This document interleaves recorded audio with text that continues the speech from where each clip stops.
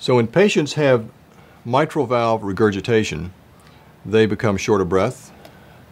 Early on, in the typical pattern, although not always, they become short of breath gradually over time, so that they begin to notice that they can do less and less before they develop the shortness of breath, and the shortness of breath becomes more and more severe with less exertion. The mitral valve is a very complex apparatus, and it's actually truly an apparatus of about 5 different structures: the annulus, the mitral valve leaflet tissues, the chordae tendineae, the papillary muscles, and the left ventricle. All of those things are taken into consideration when the mitral valve is leaking and not working right, because then we as physicians, both the cardiologist and the surgeon, have to figure out why that mitral valve in that particular patient is not working. And there are a whole host of different types of disease processes that result in the mitral valve not working well.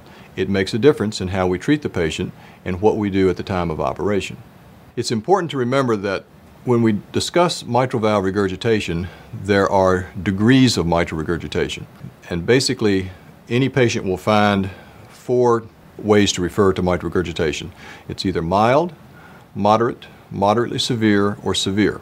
The reason that's important is that most of the time we do not really evaluate a patient for surgical treatment unless they have severe mitral regurgitation. Now, there are certain circumstances and exceptions to that rule, but by and large, surgeons usually don't see patients until they have severe mitral regurgitation.